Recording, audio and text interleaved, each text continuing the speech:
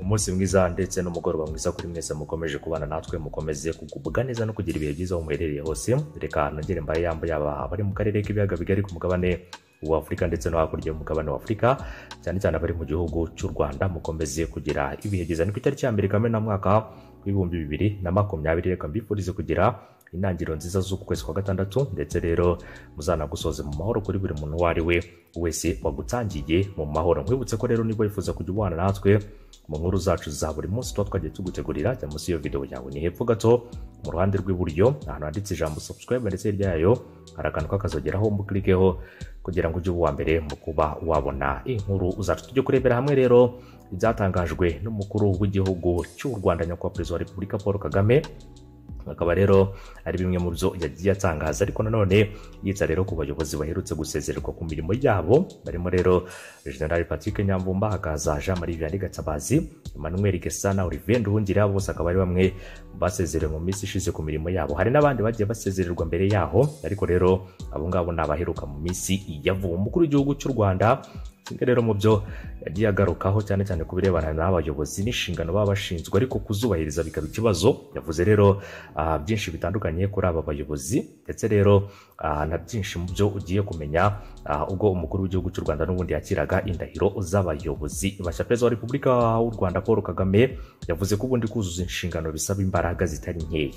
Ngibi rero nibyo buri muntu wari we wese akwiye kuba yamenya, ariko ku ruhande rw'abayobozi. Ariko nanone umukuru w'igihugu avuga ko by'umwihariko kubyifatamo neza binarenze n'izo mbaraga zo kuzuza inshingano. Ibi ngibi rero nibyo umukuru w'igihugu cy'u Rwanda nyakubahwa perezida wa Repubulika Paul Kagame yakomeje kugenda agaruka mu ijambo rye. Rero n'ubundi umukuru w'igihugu yicishije cyane cyane rero ku ngingo yo kubazwa inshingano kuri buri muyobozi uwo ari we wese, ariko akavuga ko bidakwiye kuba igikuba ngo cyacitse rero umuyobozi runaka abajijwe inshingano ze, ndetse na byinshi bigiye bitandukanye mu byo rero aba yakuriweho ku mirimo ye. Urabizi ko rero bamwe bagiye bakurwa ku mirimo hagiye hatangazwa ko hari ibyo bakurikiranyweho rero mu byo batubashije gukurikiza, ndetse hari na byinshi bagomba kubazwa cyane cyane birebana n'inshingano zabo n'ubundi. Hanyuma rero umukuru w'igihugu cy'u Rwanda ku ngingo yo kubazwa inshingano ku bayobozi mu gihe mu minsi ishize bamwe rero mu bayobozi mu nzego nkuru z'igihugu bakuye mu myanya yabo bagatangira gukurikiranwa, avuga ko rero rimwe na rimwe hari ababazwa ibijyanye n'akazi bashinzwe, ugasanga rero batunguwe n'icyo gikorwa. Umukuru w'igihugu cy'u Rwanda Paul Kagame yagize ati niko kubazwa inshingano bimera, ariko akenshi rero hari ubwo abantu bakurikiranwa kubazwa inshingano zabo, ndetse aho byagaragaye ko bitagenze neza mu nzego zitandukanye, hari ibiba rero biremereye kurusha ibindi, ukabona rero abantu barikanze. Ahubwo rero abo ngabo bafite izo nshingano ni twebwe abayobozi. Impamvu rero tujya hariya tukarahira, hagira rero ubikurikiranwaho ukabona abantu barikanze nkaho rero ari ikintu gishya. Ntabwo wamara imyaka 5, imyaka 10 cyangwa se imyaka 20 yose uri mu nshingano wemereye gukora. Twese rero tukumvikana ko tugomba kubahiriza amategeko, hanyuma ejo nihagira ubibazwa ukagomba kubibazwa, ubwo abantu rero ngo bikange, ari we rero yikange n'abandi bikange, kandi twaregeze guhurira ahantu nk'aha ngaha tukabirahirira. Ni ukuvuga ko rero yakomeje n'ubundi kugenda yibutsa abayobozi ko bagomba kuzirikana ibyo barahiririye, niba ari inshingano barahiririye, niba hari ibyo ugomba gukora ukabyubahiriza. Umukuru w'igihugu yavuze ko rero kubahiriza inshingano no kubazwa inshingano ari uwo muco rero ugomba gukomeza, kuko rero ngo abantu badakwiye kunyuranya n'ibyo biyemeje. Ibi ngibi nanone rero bikaba biza n'ubundi dusanga abayobozi benshi bagiye batandukanye baherutse gusezererwa ku mirimo yabo, ariko nyuma yo gusezererwa n'ubundi hagakurikiraho igisa no kubazishwa inshingano zabo baba rero barashinzwe, ariko rero mu gihe batazubahirije hagakurikiraho rero n'ubundi igisa no kubakurikirana. Hanyuma rero umukuru w'igihugu yavuze ati rero ntibikwiye kuba byatungurana, ati rero inyungu z'igihugu n'izacu bwite, niyo mpamvu habaho kuvuga ko abashinzwe imirimo nk'iyi ngiyi maze rero kurahirira habaho rero no kubibazwa. Hanyuma rero cyangwa se icyo twita kubiharanira nicyo rero byari bivuze. Ni ukuvuga ko rero wemeye inshingano zijyanye n'akazi ugiye gukora, inshingano ziremereye zo gukora utikorera gusa, ahubwo ukorera igihugu n'abanyarwanda, ndetse bikagera n'aho biba ngombwa ko ibyo tuba dukora, ibyo dukoresha biva mu mutungo rusange w'igihugu. Icyo gihe rero tugomba kubikoresha neza iyo rero bitagenze neza kubibaza ndumva atari igitangaza. Ibyo rero n'ibyatangajwe n'umukuru w'igihugu cy'u Rwanda. Nkwibutse ko Perezida wa Repubulika y'u Rwanda Paul Kagame kandi uyu munsi ari nabwo yakiriye indahiro z'abayobozi bashya, abibutsa ko rero nta gikuba gikwiye gucika cyane cyane ku birebana n'igihe babajijwe inshingano zabo. Yakiriye rero indahiro z'abayobozi muri guverinoma no mu zindi nzego zitandukanye, basaba ko rero bakwiye kwibuka ko inyungu z'igihugu arizo ziza imbere, ndetse ko warahiriye izi nshingano aba yemeye no kuzibazwa ndetse no kuzabazwa uburyo yashyize mu bikorwa ibyo ashinzwe. Izi ndahiro rero umukuru w'igihugu yazakiriye mu biro bye muri village Urugwiro, aho kuba mu ngoro y'inteko ishinga amategeko nk'uko byari bisanzwe, mu rwego rwo kubahiriza amabwiriza yo kwirinda icyorezo cya COVID-19. Barahiye barimo rero umunyamabanga wa leta muri minisiteri y'ububanyi n'amahanga Professeur Manasseh Nshuti n'umunyamabanga wa leta muri minisiteri y'ubuhinzi Dr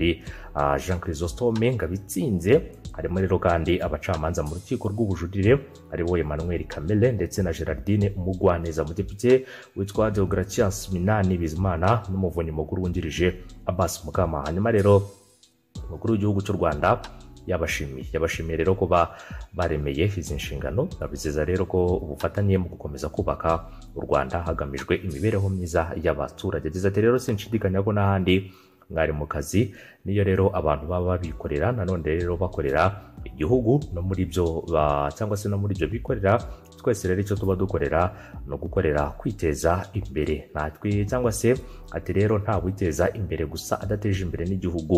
Ubwo rero icyo gihe iyo ibikorwa ari byiza, abanyarwanda nabo rero birabafasha mu buzima bwabo busanzwe bagatera imbere. Yavuze ko rero abayobozi bakwiye gukomeza kuzirikana ko ibyo bakora byose cyane cyane mu mirimo y'inzego za leta baba bagomba gusenyera umugozi umwe no guteza imbere igihugu, ntibivange rero ndetse ntibanabivange n'inyungu zabo bwite n'inyungu rusange. Ngira ngo rero izo ni impanuro zikomeye z'umukuru w'igihugu cy'u Rwanda ubwo rero yakiraga indahiro z'abo bayobozi cyane cyane rero mu mirimo igiye itandukanye, ariko by'umwihariko rero abashimira buri muntu uwo ari wese wemeye kwitanga ndetse no kuba rero yarahirira iyi mirimo, ariko akavuga ko niba nyabuna urahiye ukarahirira iyo mirimo ugomba kubahiriza ibyo urahiriye, ukamenya ko rero ibyo ngibyo ugomba kubyubahiriza, kandi no mu gihe utabyubahirije ukabibazwa ntibizabe rero nk'aho ari igikuba cyacitse, kubera ko ni inshingano zawe kuba wabazwa ibyo wemereye ndetse n'ibyo wemeye kuba warahirira ku birebana na buri muntu uwo ari we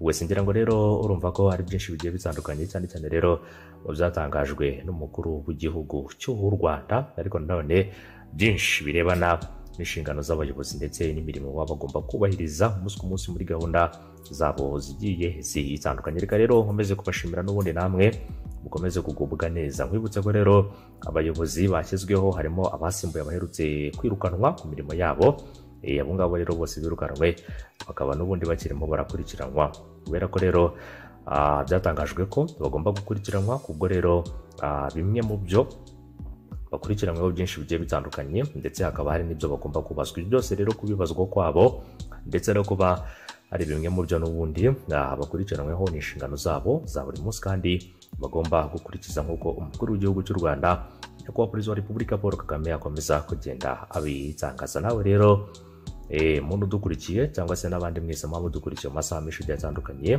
yaba rero abari mu Rwanda n'andi henshi agiye atandukanye, ubundi mu buzima busanzwe bwa buri munsi bwa umuntu rero akwiye kwiha inshingano, ariko nanone akamenya ko inshingano ze akwiye kuzikurikiza ndetse no kuzubahiriza. Mu gihe rero wowe ubwawe iyo utageze ku nshingano zawe ntawe ushobora kubikubaza, ariko nanone kuba wageze ku nshingano zawe kandi ukanazikurikiza ni ikindi kintu cyiza gishobora kuba cyagufasha muri gahunda zawe zigiye zitandukanye umunsi ku munsi, gatanu kuri gatanu ku birebana na buri muntu uwo ari we wese. Reka rero nkomeze kubashimira namwe rero mbifuriza gukomeza kugira umunsi mwiza no gukomeza kugira ibihe byiza aho muherereye hose. Hanyuma rero mu minota mike iri imbere turaza kuza turebera hamwe n'andi makuru agiye atandukanye araza kuba agezweho mu masaha make ari imbere, kuri buri muntu wese wafashe umwanya agakurikirana gahunda zacu, ibiganiro, amakuru tuba twagiye tugutegurira umunsi ku munsi gatanu kuri gatanu ku itariki ya 2 Kamena umwaka wa 2020.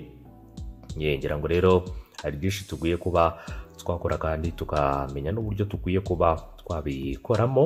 Ibi byose rero ni bimwe bifasha buri muntu uwo ari we wese rero mu kuba yakubahiriza gahunda ze za buri munsi. Ubuzima rero butagira intego ndetse rero na byinshi mu byo dukora bitagira intego, bitanafite gahunda ndetse n'icyerekezo, bisa naho rero ntacyo tuba dukorera. Niyo mpamvu rero ubuzima busanzwe bwa buri munsi abantu bakwiye kugira intego, bakagira gahunda, bakagira icyo bagenderaho, ariko nanone bagafata imyanzuro ku birebana na gahunda zabo za buri munsi, kugira ngo rero n'ibindi bikorwa bateganya gukora ndetse na byinshi mu byo baba rero bakeneye kuba bakora mu buzima busanzwe bikomeze kugenda neza. Ngira ngo rero reka nkomeze kubashishikariza n'ubundi kujya munsi y'iyo video yanyu hepfo gato, mukomeze rero gukora kuri subscribe ndetse munanyeganyeza akazogera kugira ngo mubambere mu kuba mwabona inkuru zacu muzibonere ku gihe mu gihe tumaze kuzitegura ndetse no kuzitunganya mu buryo bugezweho gatanu kuri gatanu. Umunsi mwiza rero, umugoroba mwiza, igicamunsi cyiza abadukurikiye muri masaha y'igitondo mu bihugu bitandukanye, mugira igitondo cyiza, abadukurikiye muri masaha y'umugoroba